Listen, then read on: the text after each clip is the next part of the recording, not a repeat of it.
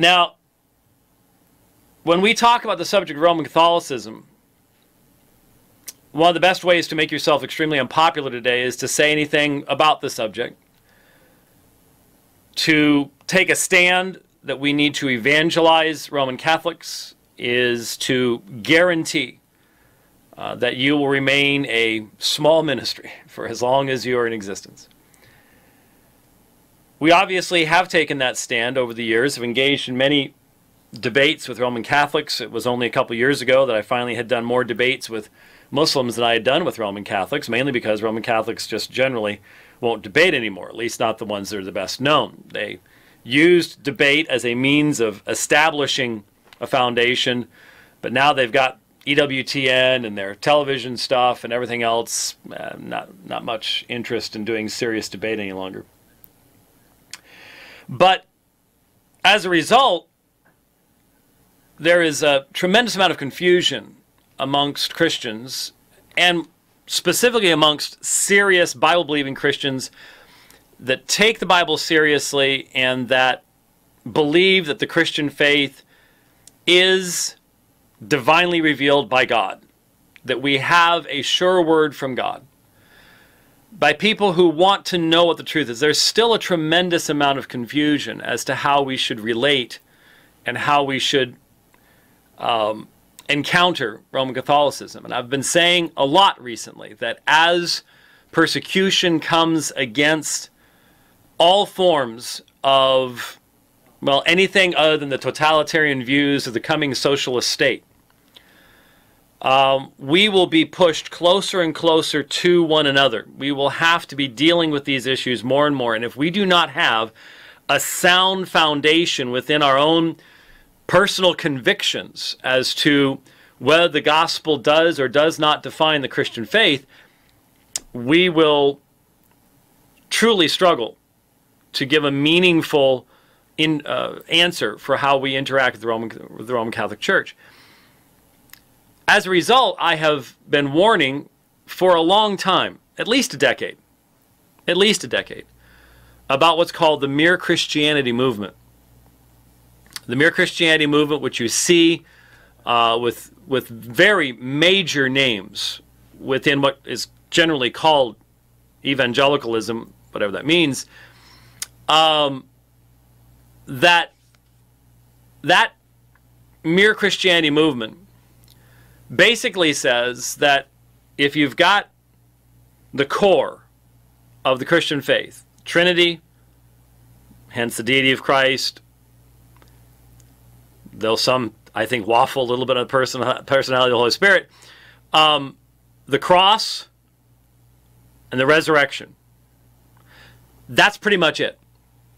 Now, to the Mere Christianity folks, you can't ask the question, what is the relationship between all these things? You can't ask whether the gospel is Trinitarian. You can't ask what the death of Christ actually accomplishes. You just boil everything down to this teeny tiny little center. And as long as you've got that, then the rest is just fodder for discussion over Starbucks coffee. But it's not definitional of the faith. What's most important here is, of course, that the gospel itself becomes something that is on the side. Good men disagree. But hey, as long as we're Trinitarians, and as long as we believe in the resurrection, we're good. It's all you need to, that's it. And so within the apologetics community, some very, very big names now have come straight out, and they've said, hey, as long as you believe these things, whether you're a Catholic, Eastern Orthodox, whatever you are, as long as we've got this teeny tiny core, then you're my brother and sister in Christ. So in other words, big names have taken the stand that the gospel itself is not definitional of the Christian faith. You can have absolutely, not just slight differences, but absolutely competing differences that historically were seen as other gospels. Don't have to worry about that anymore. The gospel does not define the Christian faith. The gospel is an ancillary thing. We can disagree about whether a person is justified by grace alone, through faith alone, or by grace through faith. Those alones being very important. Big names. It's becoming extremely popular. In fact, to stand against this is to pretty much make sure you're going to be marginalized when it comes to the big conferences. Now, of course, there are big conferences on both sides of this, but the big apologetics conferences. The big theology conferences, not so much. But the big apologetics conferences, I am simply not invited to the vast majority of them. Doesn't matter what my experience is. Doesn't matter where I've debated or who I've debated. It's irrelevant. There is a strong commitment amongst many of these folks to maintaining the safe position of paddling around in the middle of the Tiber River. And joined with this then is a generally strong commitment to a synergistic view of salvation. If you're a monergist, you sort of need to keep that to yourself. You can say it in some contexts, but you need to sort of prove to the gatekeepers that you won't bring that up in inappropriate contexts, basically. Roman Catholicism. Here is another quote that I read many, many years ago. It's from John O'Brien, his popular work, The Faith of Millions. He wrote the following. When the priest announces the tremendous words of consecration, he reaches up into the heavens, bringing Christ down from his throne and places him upon our altar to be offered up again as the victim for the sins of man. It is a power greater than that of saints and angels, greater than that of seraphim and cherubim. Indeed, it is greater even than the power of the Virgin Mary. While the Blessed Virgin was the human agency by which Christ became incarnate a single time, the priest brings Christ down from heaven and renders him present on our altar as the eternal victim for the sins of man, not once but 1,000 times. The priest speaks, and lo, Christ, the eternal and omnipotent God, bows his head in humble obedience to the priest's command.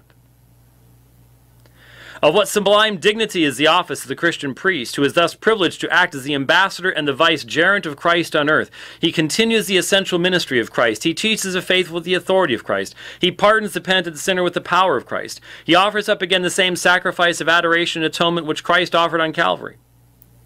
No wonder that the name which spiritual writers are especially fond of applying to the priest is that of Alter Christus.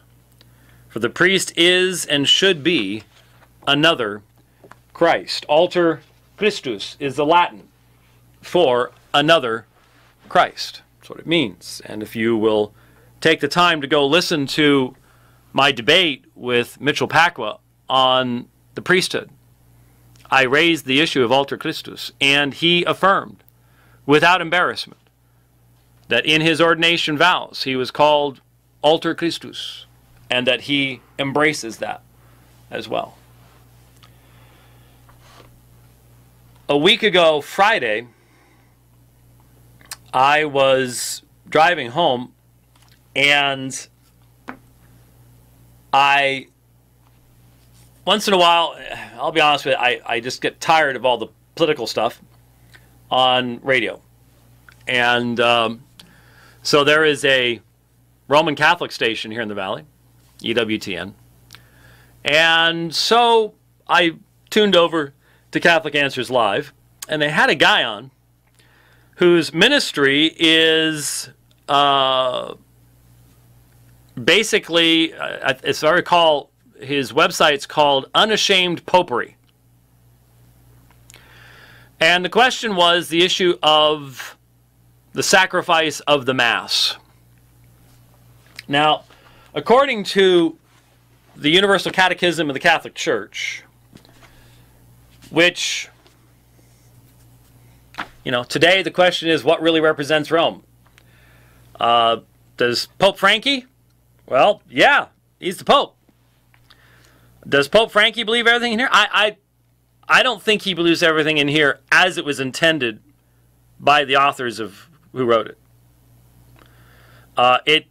There is not a single question in my mind. And I don't think there can be a single question in the mind of any honest person, to be perfectly honest with you, that Francis and Benedict believe very different things on a number of issues. There's, you know, you can try as you may. It's just any question about it. In brief, in regards to the Mass, the Eucharist is the heart and the summit of the Church's life. For in it Christ associates his Church and all her members with her sacrifice of praise and thanksgiving offered once for all on the cross to his Father. By this sacrifice he pours out the graces of salvation on his body, which is the Church. By the consecration, the transubstantiation of the bread and wine of the body and blood of Christ is brought about. Under the consecrated species of bread and wine, Christ himself, living and glorious, is present in a true, real, and substantial manner, his body and his blood with his soul and his divinity. And reference is made directly to the Council of Trent at that point, for those people who think that the Council of Trent has become irrelevant. As sacrifice, the Eucharist is also offered in reparation of the sins of the living and the dead, and to obtain spiritual and temporal benefits from God. Because Christ himself is present in the sacrament of the altar, he is to be honored with the worship of adoration. To visit the Blessed Sacrament is a proof of gratitude and expression of love and a duty of adoration toward Christ our Lord. In case you're wondering what that's talking about, that's why the Roman Catholic bows and genuflects upon entering into the sanctuary, because God is physically present in the tabernacle or the monstrance because of the miracle of transubstantiation. That wafer has become God, has become Jesus, body, soul, blood, and divinity, at the command of the consecrated priest. Is this some side issue? Can anyone seriously say, who has seriously considered their theology, that the difference between an evangelical and a Roman Catholic is the same as between, say, an evangelical and a Presbyterian? Well, that's what William Lane Craig says. William Lane Craig, I have said many times before, is a philosopher whose theology has been determined by his philosophical commitments. He is not a theologian, he is not an exegete. And this past weekend, as I was traveling to California, I was directed to a question and answer period. It's 12 minutes long, wherein William Lane Craig addresses the issue of Roman Catholicism. That's what we're working toward here.